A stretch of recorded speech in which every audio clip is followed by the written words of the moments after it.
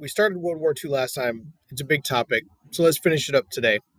What were the causes and consequences of the Allied victory in World War II? We had ended last time talking about some of the impacts of the World War II on minority populations. I think we referred to them as marginalized groups. One of the big impacts was on Japanese Americans.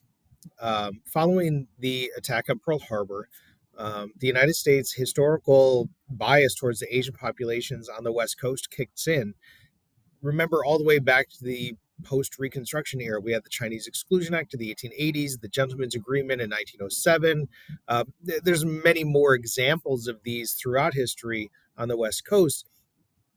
And when Japan attacked at Pearl Harbor, there was this immediate reaction that the Japanese Americans or Americans of Japanese descent, not even just recent immigrants, but people going back generations, were potential threats to the United States on the West Coast.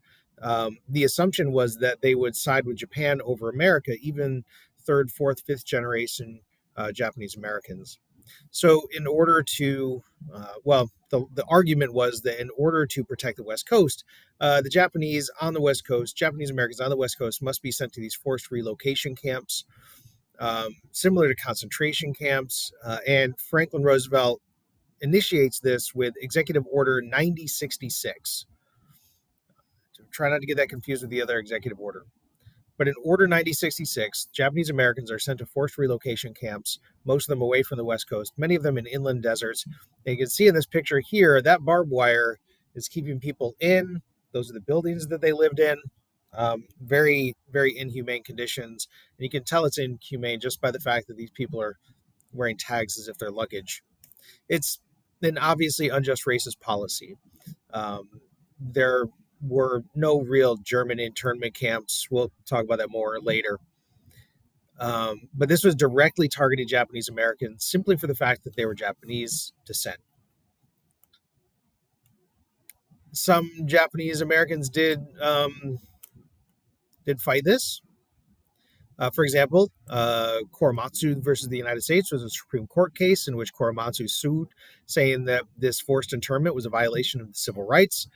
And the Constitution upheld the internment camps, said that the government had a vested interest in interning the Japanese because they could have been a potential threat during the wartime.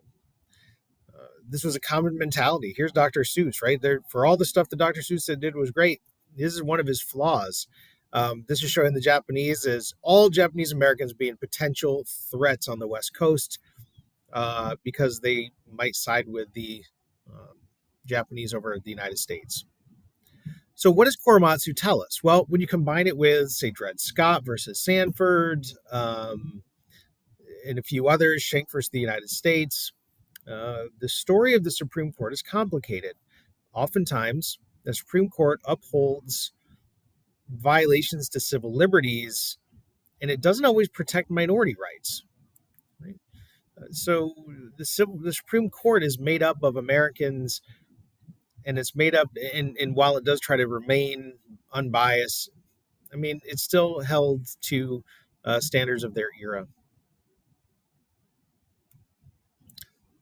Okay, so let's talk about the actual fighting of World War II. We're going to try to go through this relatively quickly.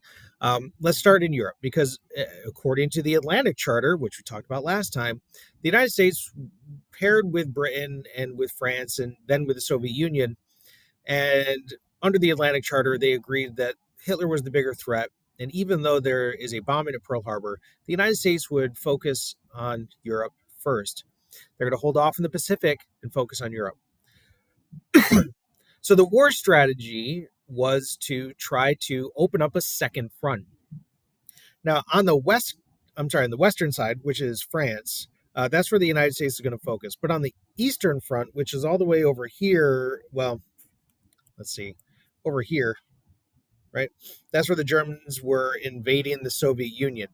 So the Soviet Union, already taking millions of casualties, is begging for that second front. They are desperate to open up a second front that would force the Germans to get away from the Soviet Union and go into France to defend against the American invasion.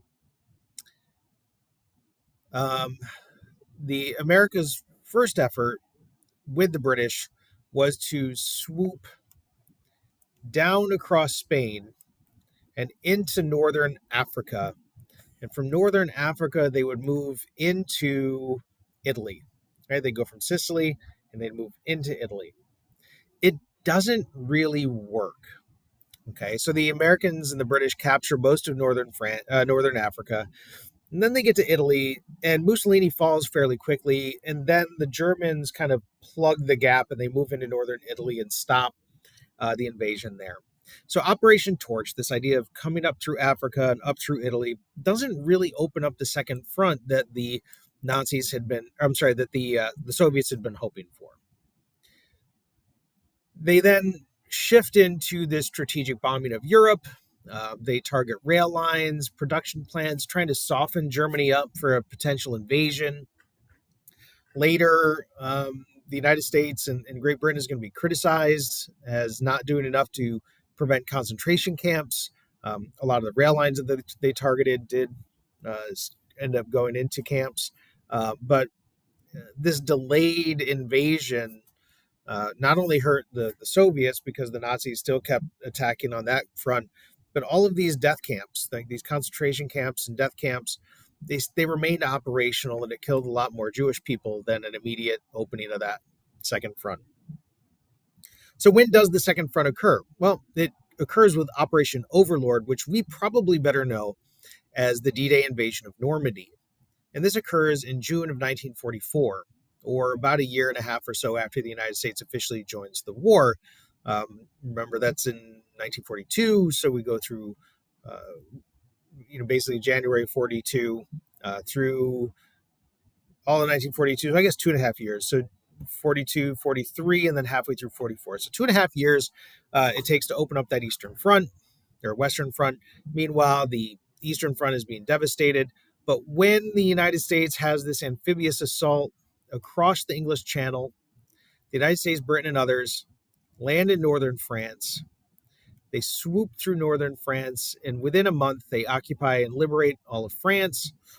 The Soviets are going to push back on the Eastern Front, and from there, it's kind of this push in towards the capital, and the capital is right here at Berlin. So the Americans are coming from this side, and the Soviets are coming from this side, and they're going to meet in the middle.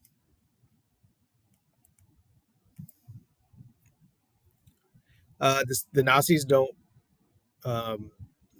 accept this, obviously. They want to push back. Nazi Germany attempts the Battle of the Bulge. They want to break that Western Front line, so they plunge all of their forces into the line right here. It's called the Battle of the Bulge, not the Battle of the Break. So the line bulges, and then it snaps back.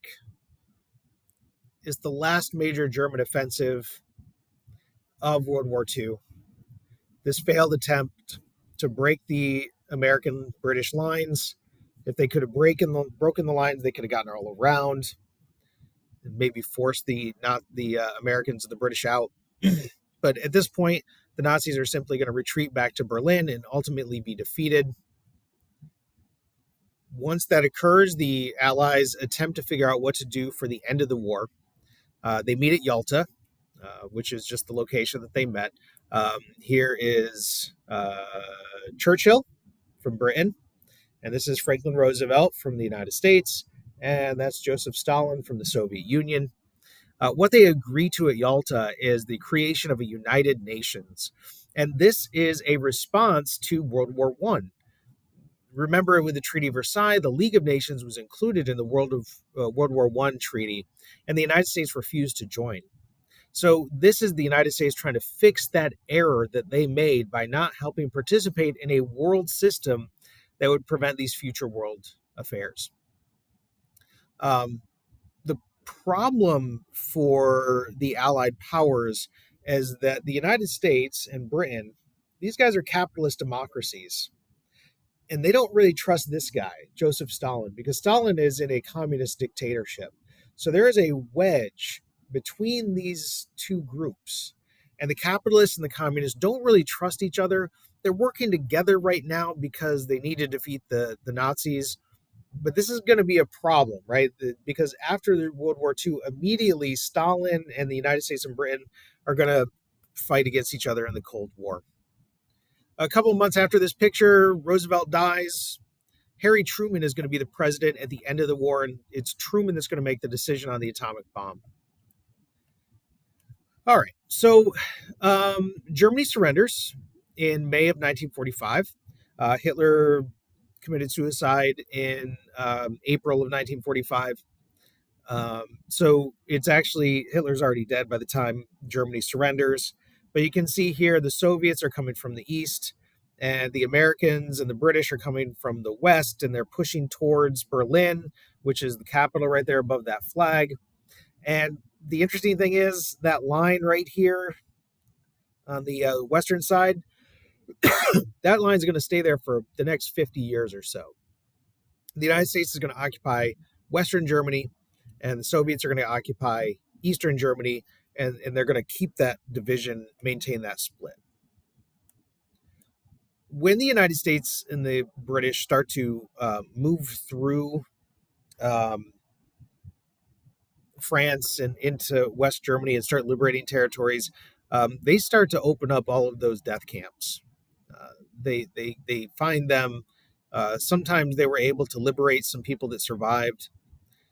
The Holocaust is the term that we use for the attempt at genocide that Hitler called the final solution. Right? People were asking the Jewish question. What do we do with the Jewish people in Europe?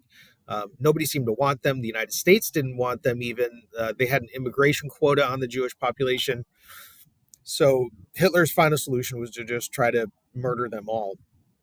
It can be traced back all the way to those Nuremberg laws we looked at in 1935. The dehumanization, the stripping of the citizenship, all of that can be traced all the way back to 35, even earlier than that, the historical anti-Semitism. The Holocaust sees 6 million Jewish people murdered, another 6 million other people, including Roma gypsies, political prisoners, LGBTQ people, anybody that the Aryan Nazis saw as unfit, right, that they wanted to eliminate from their sort of genetic pool. What was the United States response to the Holocaust? Well, before the war, the United States wasn't willing to help Jewish refugees. We can see that with the tragedy of the St. Louis in 1939. Even before Hitler attempted to have that final solution, Jewish people in Germany and in Europe were trying to leave, and America didn't really help. So, and part of the reason is the hypocrisy issue. Stalin had his death camps. He kills 14 million people himself, political prisoners and people that he thought were enemies to the Communist Party. He's not really any better. He can't be held to a higher standard. The United States is going to have Japanese internment camps where the U.S. was throwing people into concentration camps. They assumed that the Nazis were doing a similar thing, like not death camps, but so there's a problem, right? So the United States is going to feel guilty about this.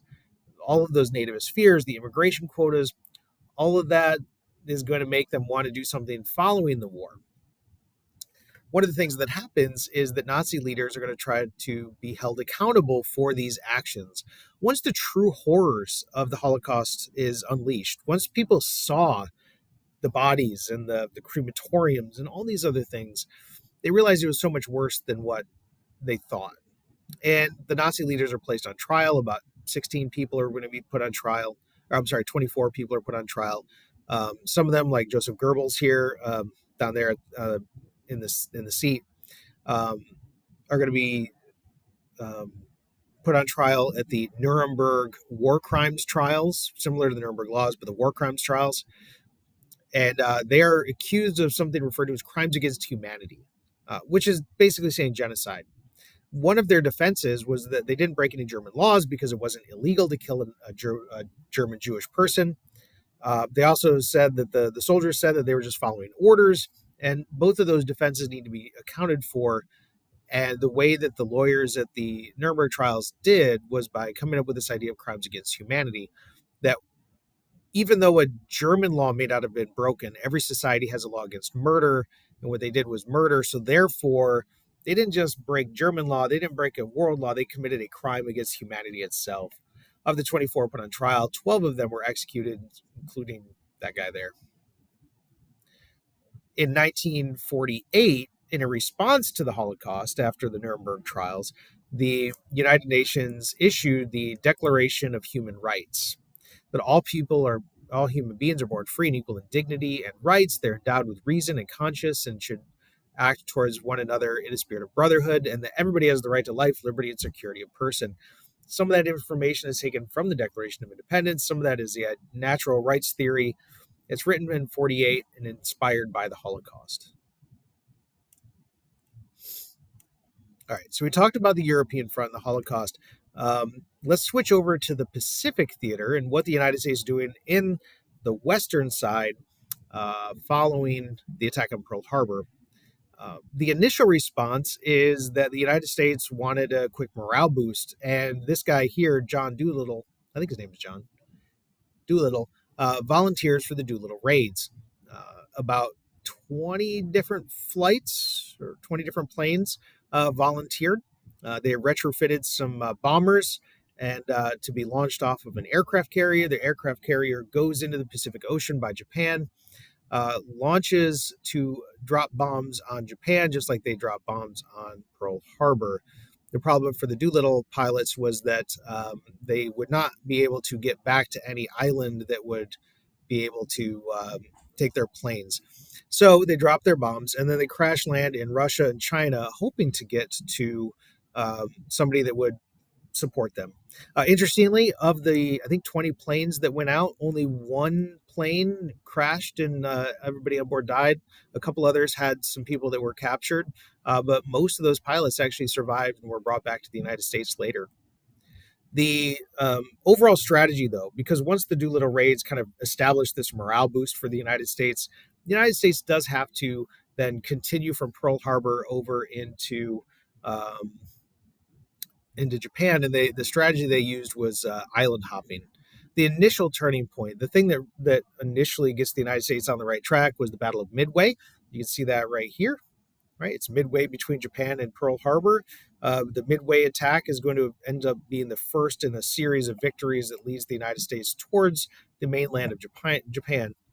And the strategy they used was called island hopping. They would take strategic islands, bypass others, trying to neutralize them, because every invasion would be like a D-Day invasion, this amphibious assault that would need to take the entire island. Notoriously, the Japanese were difficult to capture, and they usually fought to the last person. So they were just trying to get close enough to the mainland that they could drop bombs, and that means taking Okinawa and Iwo Jima. They could get to the mainland, drop bombs, and come back. The United States was preparing for an invasion. So they got to Okinawa and Iwo Jima, and they began firebombing cities. These maps here show areas that were completely burned out by the United States. These were bombs, regular old incendiary bombs that were dropped on by the United States. In Tokyo, something like, I don't know, half of the bombs, the buildings were burned out. The United States was worried that by invading Japan, it was going to cost between 250,000 and 500,000 soldiers' lives, and they didn't really want to do that. So they have to make a difficult decision, right? Truman knows that they have this new powerful weapon called an atomic bomb. And in order to prevent too many American lives from being killed, he decides to drop the atomic weapons and to save American lives. The bombs are dropped. You can see the impact here on this side. This is what happened. This is before the bomb is dropped on Hiroshima, and this is after the bomb is dropped on Hiroshima. That's the same building that you're looking at. There you can see that church and steeple right there. Hiroshima is bombed on August 1945. Nagasaki is bombed on August 9th of 45. The United States threatened a third bomb. The United States did not have a third bomb, but Japan didn't know that. So they surrendered on August 14th, and victory in the Pacific was declared September 2nd. And this creates a whole new can of worms. There's some evidence that Japan was prepared to surrender without the use of atomic bombs. Some generals have declared, from the era, some generals declared that they didn't think that dropping the atomic bomb was necessary, that Japan was ready to surrender. They just wanted the condition to be that the emperor got to stay in Japan because he was almost like a godlike figure. The United States wasn't having that. So they dropped the bombs and forced the surrender, killing many, many, many people and leading to many controversies later. The Soviet Union knew this information, and the Soviet Union then made the conclusion that the United States was dropping the bomb not to end the war in Japan, but to make a threat towards the Soviet Union that did not yet have atomic weapons. This is one of the initial things that starts the Cold War, and it's going to start an arms race. Images like this are just going to continue to grow and grow and grow, and the Soviet Union and the United States are going to keep trying to blow stuff up bigger and bigger and bigger just to prove to the other that they can. In the end, the death toll is astounding. The Soviet Union, you can see, has almost 24 million people killed. China, nearly 20. Germany, almost 8 million. The United States comes out of this pretty okay, just like the United Kingdom, pretty okay in the sense that they don't take a huge number of casualties and they don't have a huge number of civilian casualties. And that's going to benefit them because the economy is going to be impacted by it later, which we'll talk about in the next section when we start talking about the Cold War.